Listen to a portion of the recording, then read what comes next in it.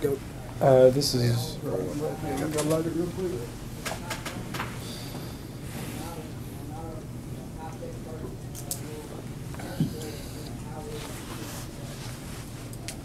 Good afternoon.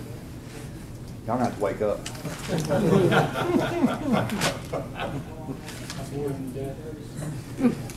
You're that Whitaker guy.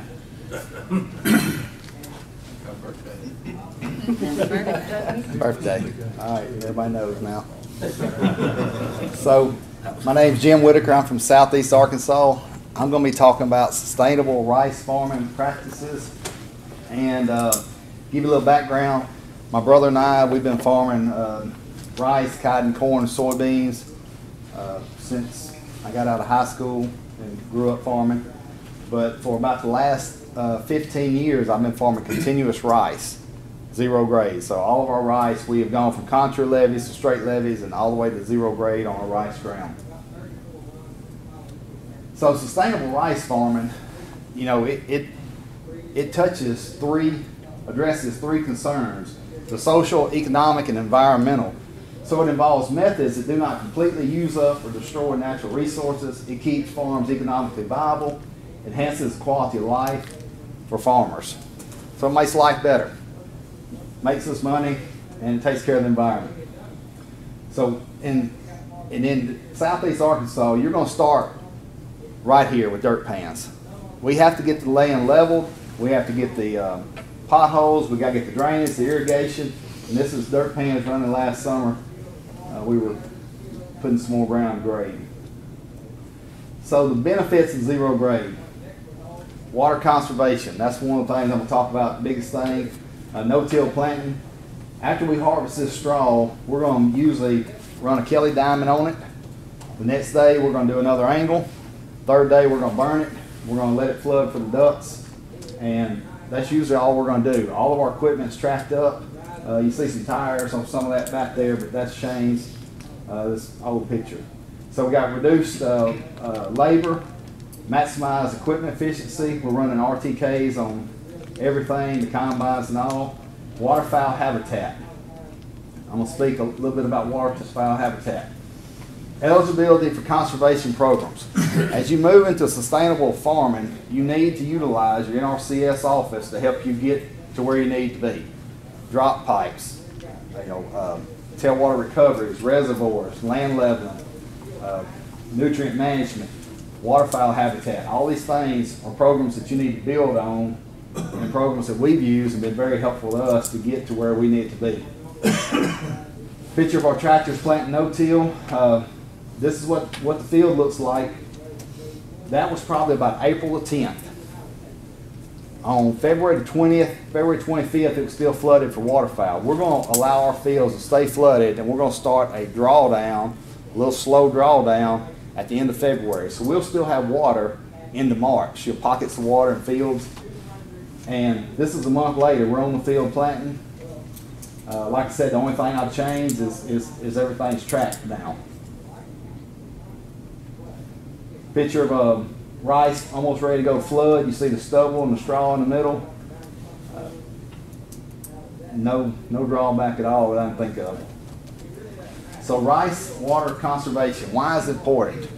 There are about 350 million acres of rice grown globally, and we consume 45% of the global irrigation water. And AWD, alternate wet and drying, could save 30% and reduce greenhouse gas emissions. When alternate wetting is done properly and you bring water down to the soil surface and allow it to dry just a little bit, your rice field is going to quit emitting methane gas. You're going to reduce your methane gas emissions by about 50%. So that also brings us into another possible market, which is a carbon market that's developing. We have been involved in carbon market in 14, 15, 16, and now 17. All I can tell you is it's developing. We've yet to see a check, but it's coming. They just started a new carbon protocol for corn. It's not going away. So this is water use by practice. Lee talks about a lot of this, but the red bar right over there, that was where we were in the early 90s. We were contour levee. So we were using about 45 inches of water. This is a study done by, I believe, Joe Massey, Mississippi State work. They're very progressive in their water work because they're mandated to, and I applaud them for that. So when they go to straight levees, they're going to reduce about 5 inches of water.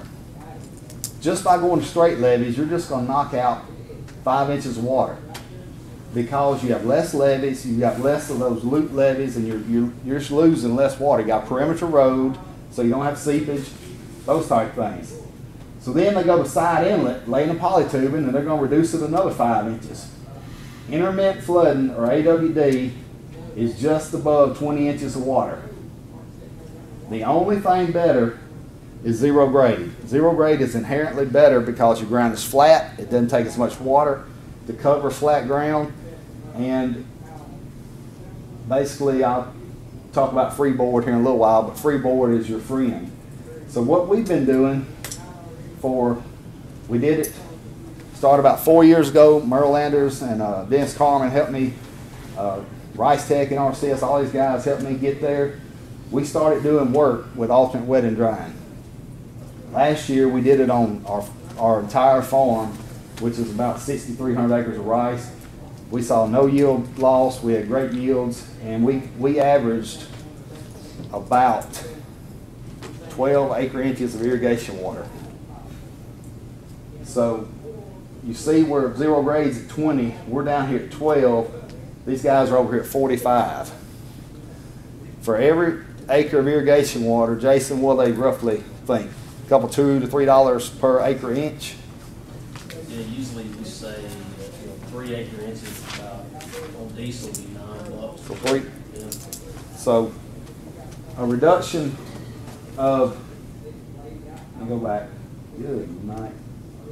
Reduction of 30 inches of water, that's $90 an acre savings. So if you want to figure out how to convert your farm from contour levee to straight levees to zero grade, whatever, you're going to almost pay the return on investment just in water savings alone.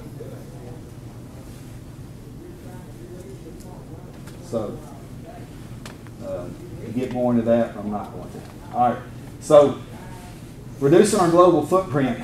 Work done in Erie, in the Philippines, shows that AWD can reduce the greenhouse gas emissions by 48%. AWD also reduces global warming by 43%. This is research that they've been doing. These irrigation methods that not only save water, save your aquifer, are now affecting climate change. So, alternate wet and drying. I grow a lot of hybrids. Hybrids have been good to me. Hybrids are also very hardy.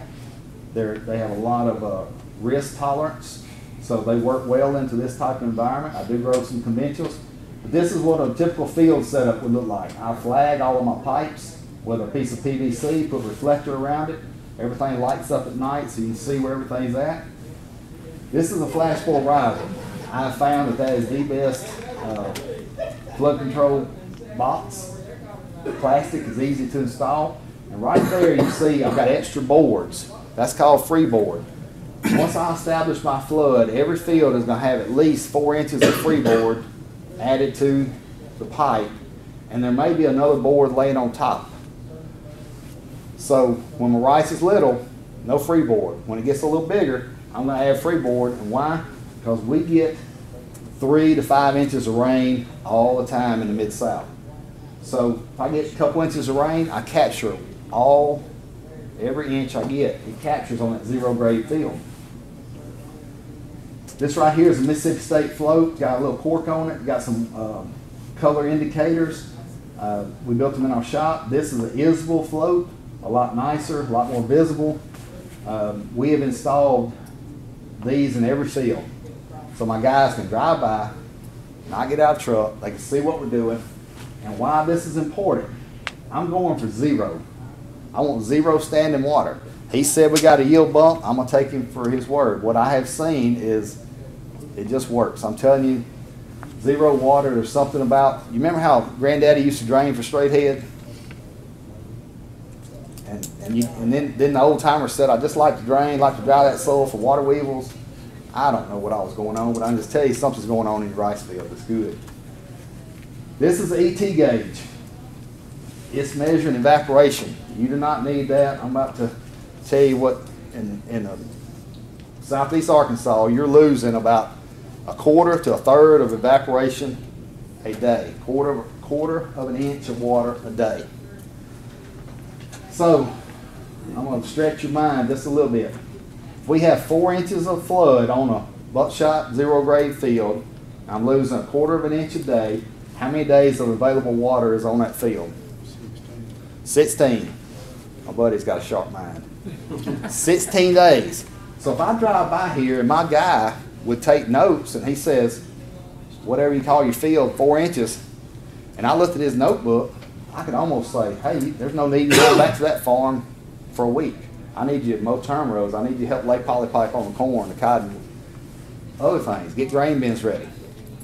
It is a tool to help you schedule irrigation.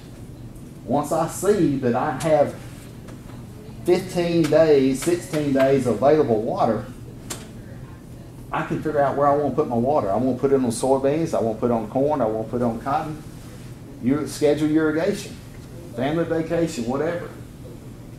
But Jason and Lee's study show that we can go to a -4. So now what have I got on that field?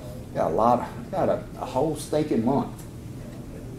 Flood my field up, and it's almost a whole stinking month before we have to activate irrigation again. You see how this just, now you see how we're only using 12 inches of water, because in South Arkansas, we caught 22 inches of rainfall in the growing season. So I probably needed 30 inches of water to grow my crop, but the good Lord gave me 20 of them, and we captured it with that box. More with less. This is a concept of sustainability, doing more with less. Hybrids are 35.9% more efficient users of water. So we don't have any guys in here that don't roll their eyes at that, so I can move on.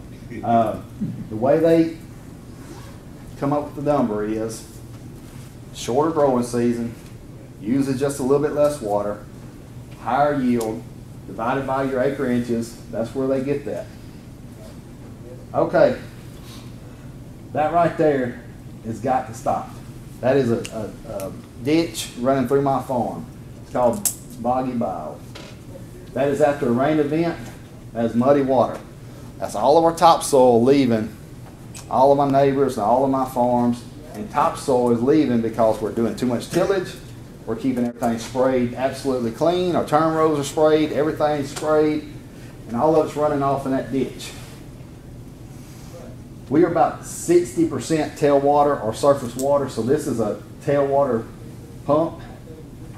It's outfitted with a water meter. We're metering a little bit over 2,000 acres on a yearly study, so when I talk about my numbers, they're not on just some small plot, they're on big acres. Give it more size and scope to it. But that muddy water, we're losing our topsoil every time it rains. That is the same time frame that's water leaving one of our rice fields. The reason that water is clear is because we slowed it down. We slowed the discharge down. It's on a zero grade field. It's having the time to settling out, and it's leaving. Rice is a good crop that does a very good job of cleaning up water.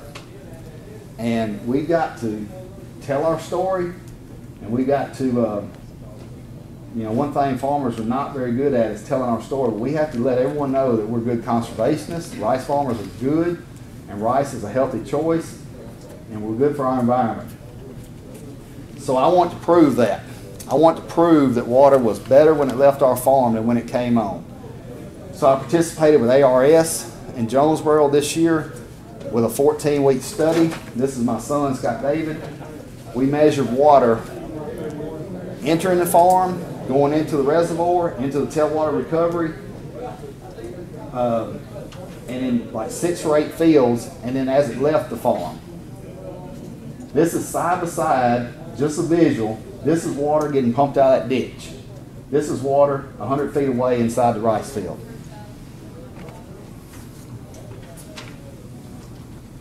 This is cotton, corn, soybean water. It just is. I'm just telling you. They plow every acre where I'm at. They work every acre. They plow every acre, and that's their topsoil. Topsoil is found in the top just little bit of our soil, and we're losing it every day going to the Gulf of Mexico. More with less. I'm going to keep going on that. We need to figure out how to be more efficient with our nitrogen. One of the things that I've seen is, Lee, I've never seen that slide where he said that AWD makes you more efficient with nitrogen. Merle has been telling me for years that there's some unexplained, when you kind of dry down that soil, you get this kind of bump in nitrogen, native nitrogens. So what I can tell you is 6 years ago we were using about 190 units of nitrogen on our hybrids. Why? Because all your neighbors were, and you want to make, you got to get every bushel, right? We would start off harvesting and we're making, 200 bushel rice. I mean, maybe better. Man, it looked good. It was this tall. I mean, heads would touch you right up on the chin. And then one rain event comes through. Thousands of acres on the ground. And it would pick up the rest of the crop at 0.8 to 1.2 miles per hour. Yield crashes. So we started thinking we're going to reduce our nitrogen. So in nutrient management, we grid sample all of our acres. Rob does. He does our soil and nutrient management. We do variable rate, whether it comes out of a truck, an airplane, whatever. We're trying to write a variable rate script for our soil. Cotton, corn, beans, rice. We've done a little bit of variable nitrogen work on rice. Don has helped us with that through some aerial imagery. We're working on fine-tuning that. We do not know where that's going to lead. Maybe it has some merit, maybe it doesn't. Okay, Instar.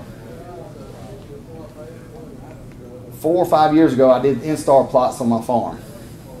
I'm not saying Instar works, but I am telling you that when I got the recommendation, it was calling for around 100 units of nitrogen. I'm putting out 180. We backed down and we did not see any yield drops. So that really got me thinking, how much nitrogen are we using? How much are we being efficient with? What I can tell you is, this is my dumbed down version. If your rice is too tall, if it's lodging, if it has disease, if it has smut or kernel smut, especially if it's laying down, you are without a doubt putting too much nitrogen. If you're cutting your crop on the ground and you're putting out a fungicide on hybrids, there's not a question of if you put out too much, you did. Hybrids should be about this tall. They should be a little thin. When you starve them for nitrogen a little bit, they're not going to be as lush. They're going to be a little yellow. But what I've seen is my yields are steady climbing because I'm harvesting it standing instead of laying down. No fungicides. It's just nitrogen is a big deal. We got to get a handle on nitrogen. Water and nitrogen, we got to get a handle on. Hey Jim. Yes. Have y'all started looking at the green seeker technology? Used any of that last year? We used some green seeker 3 years ago, Rob. We're trying to get a grant to study all of it, but we're just not there yet. So I talked about water. Now I'm going to talk about my other favorite one, waterfowl. Rice supports 45% of North American waterfowl. Waterfowl depends on our crops to be there for their habitat. They start off in Canada. They come down every winter. If we bare soil, till every acre of rice, every acre of beans, every acre of corn, what are they going to use for a habitat? They don't have any habitat. So if we want to tell our story, we're going to have to be good stewards of water, we're going to have to be good stewards of our habitat, and we're going to have to be good stewards of nitrogen. That is the story that will sell to any consumer. waterfowl is just a big part of what we do. Every acre of ours is flooded for waterfowl. I can't say enough about it. No downside whatsoever. This is my consultant. Rob, raise your hand. You needed a bigger picture. I got lost some of his head. Y'all look at all that rice. Look at that rice. Y'all look at that rice. Look at that rice. Isn't that gorgeous? All right, here's what I'm gonna say. I don't see very many. I know there's some farmers in here, but here's what I'm gonna say. If you're farming without a consultant, stop. I've got a good farming friend. He says, I don't need a consultant. He's South Louisiana. I need to say it like he said. He said, you boys, y'all need that consultant. We don't need a consultant. He said, our chemical company take care of us. I said, yeah, they take care of you, all right. Consultant will save you more money, make you more money than anything you can do. That is my family. We're very proud of what we do. Any questions? Comments? Me, Lee, either one. So I got one, I guess, and I didn't really explain this really well, and go ahead and butt in, but for alternate wetting and drying and what your recommendation is, and also what we've seen is, as far as nitrogen management and the efficiency of what we apply pre-flood is really key to keep that flood established for 21 days after we apply our pre-flood nitrogen. Let that plant take up everything it's going to take up before we start the alternate wetting and drying. If not, we're losing it to denitrification, ammonia volatilization. And then, mid-season, if we're putting on a mid-season shot, make sure that water, is established on the field 2 to 4 inches. Apply it into the flood water, not on a bare soil surface. We can lose anywhere up to 30 to 40% within 2 days if we're applying it to a moist soil surface and not into the water. So nitrogen efficiency is huge with that. And then also another, I guess, safeguard precaution, and this is really worldwide, and we've found it to be true, especially in dry years. Once we start heading and we start getting, we're flowering and we're going through that progression anywhere from hybrid maybe 14 days for our varieties, maybe around 10. But once we start that progression of flowering down that panicle and through the top of the canopy, we have to keep a flood maintained. We would like to keep the flood maintained during that time, especially if we got high nighttime temperatures, because we don't want that plant to suffer through the nights, which cause heat-induced sterility. So we want to keep that safe, keep the water up on those rice plants during that time. It's just another, I guess, cheap insurance on the front end. And like you're saying, what we do is a little different because he's dealing with side inlet straight levees. With zero grade, once we establish the flood, we'll try to keep the flood maintained for 10 days, but really, once I establish it, I have enough available water in the field to take me out to that 21 days. Yeah, so you're still not going below, like That's you're right. not drying out within that 21 days. I mean, it really, it's not a function of how deep the water is. It's a function of, if we've got water on the field, we drive that soil from an aerobic state to an anaerobic state, and so that, our nitrogen dynamics within that soil profile and the zone right around the roots is really critical during that time period. So, you probably have the most sophisticated data in the world on the improved nitrogen uptake in this low water use environment. Every time we show, everybody says it's a fluke. And I know the technical answer, but you told me you saw the same thing in a very sophisticated manner, but just give it to some common sense. What does it mean? It's not magic, right? No, it wasn't. I don't know how sophisticated it was, but we had 5 years of N15 data.